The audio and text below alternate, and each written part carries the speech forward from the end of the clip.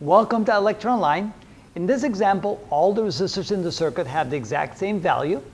What we want to do here is start on the very far end of the circuit. So here's the terminals A and B, typically connected to some source. And starting at the very end, notice that this resistor, and this resistor are all in series. The reason why we can say so is that this node is shared by these two resistors exclusively. That means that this resistor is in parallel with this resistor.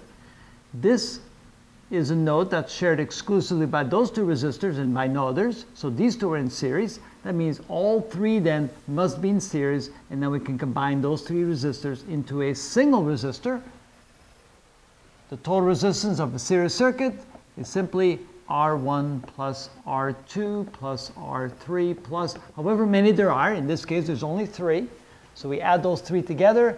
Therefore, the equivalent resistance of this branch right here must be equal to 3R, R plus R plus R. We can then redraw the circuit. The circuit now looks as follows. We have A and B. We have a resistor coming out of here. We have these two resistors. And then we have this resistor. And those three then get turned into a single resistor. The value of that one now is 3R. These are still R, R, R, and R. Next, we can look at these two resistors. Notice that they share a common node exclusively, not shared by any other resistors. Those two are in parallel. We can add them together. This branch now becomes 2R, and the circuit can now be drawn as follows. We have A and B. We still have this resistor. We still have this resistor. Now this becomes a 2 ohm resistor, and this here is a, not 2 ohm, but a 2R resistor, and this is a 3R resistor. 2R, 3R, R, and R. Remember that R is some value in ohms. We don't know what that value is. Now we have those two resistors, and they are in parallel. The reason why we know they're in parallel is because they share this node and they share this node. They share a node on each side of the resistor, on each end of the resistor. Therefore, those are in parallel. And in parallel, we can say that our total equals the product over the sum, R1, R2, R1, R2, whatever R1 and R2 is. In this case, this is equal to 2R times 3R divided by 2R plus 3R, which is 6R squared divided by 5R.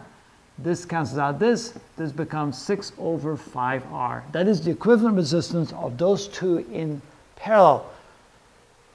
Remember that when you have two resistors in parallel, or two or more resistors in parallel, that the equivalent resistance is always smaller than the smallest of the resistors there.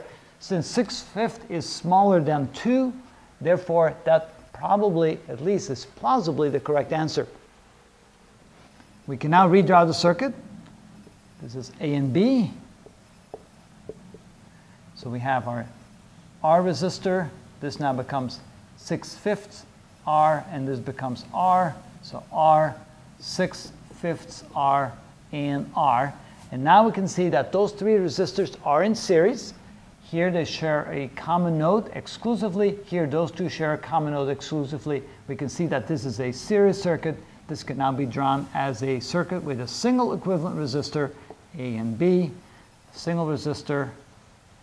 Simply adding these up together, R plus 6/5 R, that's equal to 3 1/5 R, is the total or equivalent resistance of those three resistors. And that's how that's done.